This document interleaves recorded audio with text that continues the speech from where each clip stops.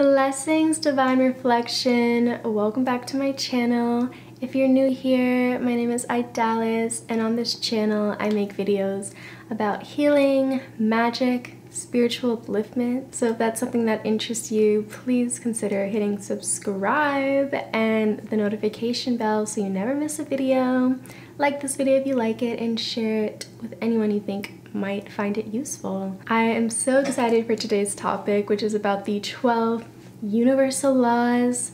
Yes, including the law of attraction. So if you are here and you're looking to strengthen your manifestations, this video is perfect for you and will empower you in new ways that the law of attraction can only do in a very specific way. But also, if you are just here to strengthen your knowledge of esoterica and empower yourself through spiritual knowledge, then this is the video for you as well. So keep on watching until the end to hear about the 12 universal laws.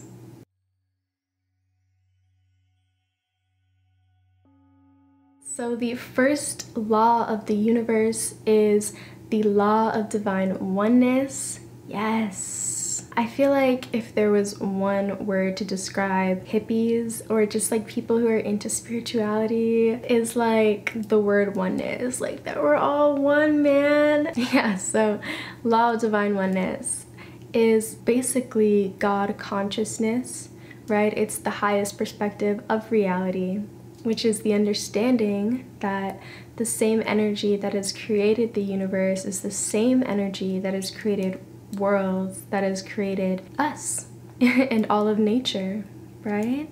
It is also the understanding that everything is in divine order and that there is an interconnectedness of all things. The law of divine oneness wants us to understand that we are all a part of a larger being. We are all a part of a larger consciousness and energy. Oneness should be a goal that we're all looking to achieve. It shouldn't be something that's like, you know, I hate that. I hate that. Let's normalize oneness. I love you. Alright, and the second law of the universe is the law of vibration. And this is about, you guessed it, the idea that everything, that our energy is alive and that it's pulsating and vibrating. The reason why it's harder to see this physical energy is because our third eye is closed, but also the denser the object, the slower the energy is moving. And the higher frequency, the faster the energy is moving. Our minds are built to experience reality just not on these different dimensional frequencies unless we can tune in. The law of vibration, though, is also about the understanding that our thoughts, our words, our beliefs have a vibratory nature, have a palpable effect on our lives, and that they too are vibrating at specific frequencies. So when I say the word love, when I say the word laughter, when I say the word freedom, when I say the word violence, these words all are vibrating at specific levels that affect your own frequency. There's a raw emotion that's attached to these words, right? There's a feeling that's attached to these words.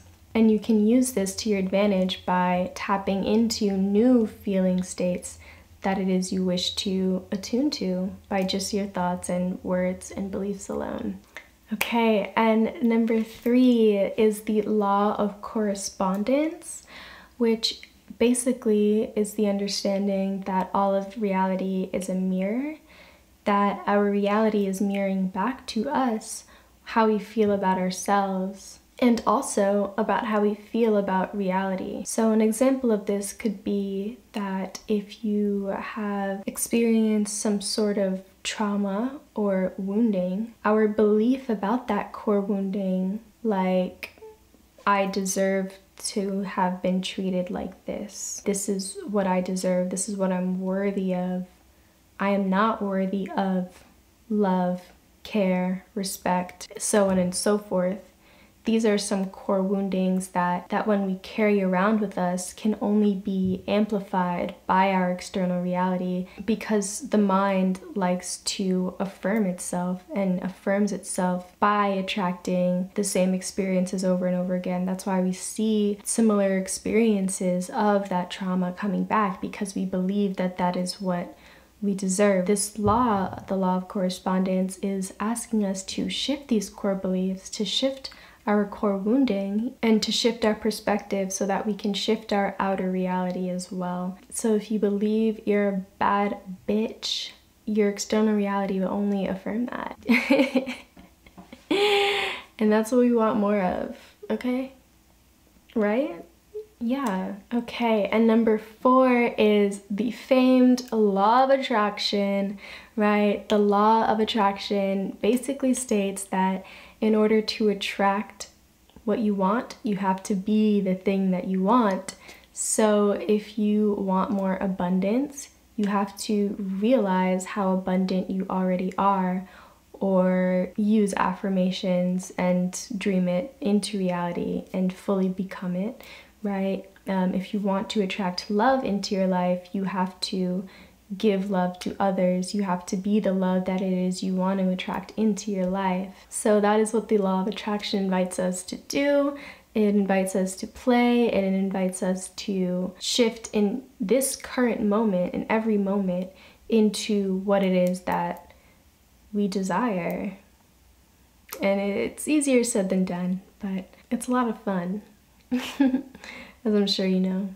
The 5th law, we are flying by these, by the way. I thought this video was going to be super long, but anyway.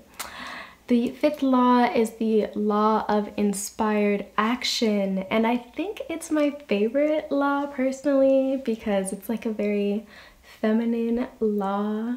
I don't know why I whispered feminine. It's about deepening into your intuition and that voice within you, that inner knowing, and allowing yourself to be pulled in the direction of that inner knowing, of your inner truth, of your heart's desire. The voice within you already knows what you need to do in order to become the version of you that you want to be, your highest and greatest version.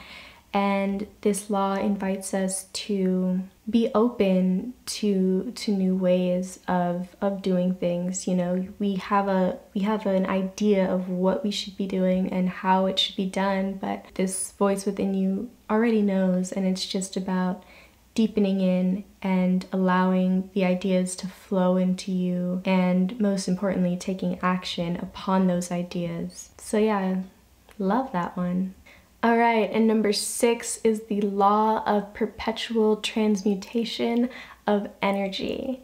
And this law is essentially about the idea that energy is in a constant state of flux and at any moment can be shifted. This law is analogous to the butterfly effect. It is truly the determination of our will, of our thoughts, beliefs, and actions that allows us to determine our reality. Okay, number 7 is the law of cause and effect, which is analogous to the concept of karma. And it's essentially the idea that what it is that you give, you shall receive in return. The energy that you put out is the energy that you receive right back to you.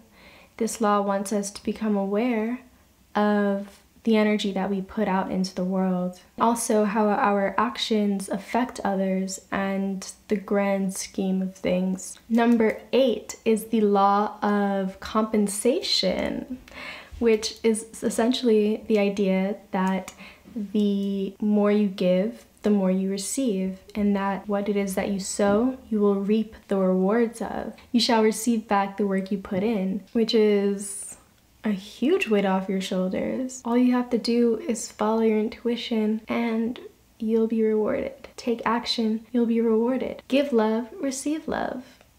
Like, this law is a reminder that our efforts do not go unnoticed by the universe, and that they are seen, that they are appreciated, and that they hold actual value.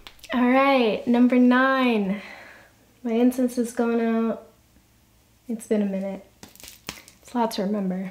All right, so 9 is the law of relativity. And this law wants us to understand that there is no concrete definition of things, good and bad, for example, right? This will vary depending on from person to person and will vary from situation to situation.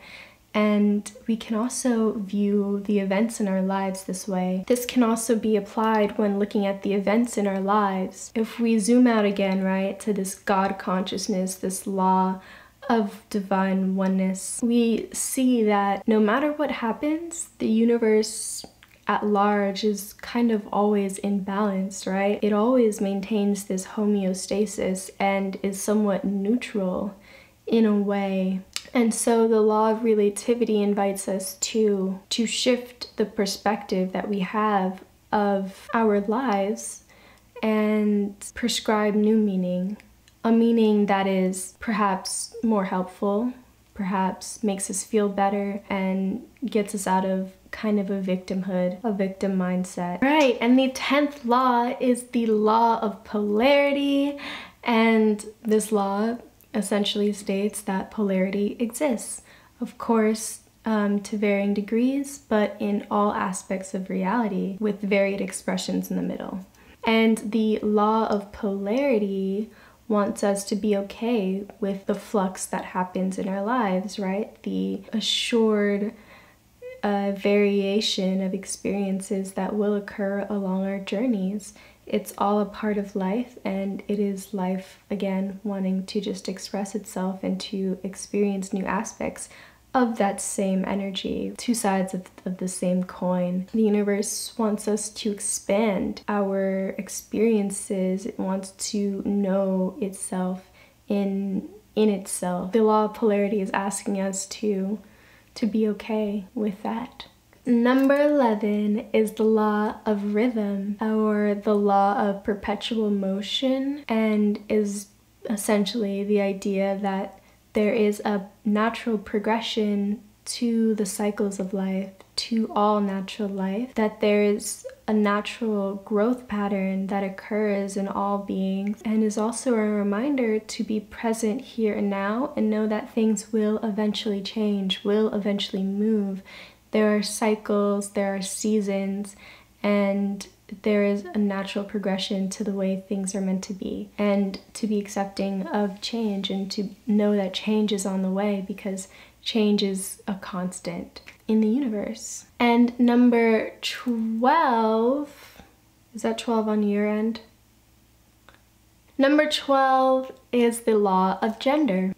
The law of gender is about the understanding that there are masculine and feminine principles within every aspect of nature, of reality. And it invites us to see where we are giving too much and where we need to be more receiving, or vice versa. It invites us to look at where we are exerting too much force rather than allowing what is to be and being. The law of gender, it encourages us to see where it is in our lives where we might be imbalanced, too much in either our yin or our yang, and come into greater harmony, greater fullness, and greater oneness with the divine.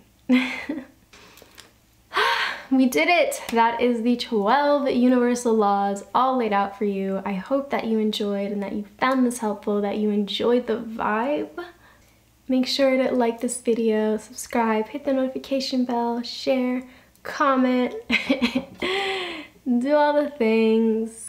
Also, check my description bar for my spiritual offerings. I am a healer and psychic intuitive, and I believe I'm here to help you along your journey. So reach out to me. I'm offering free phone consultations right now. And yeah, I will see you in my next video. Mwah! Bye!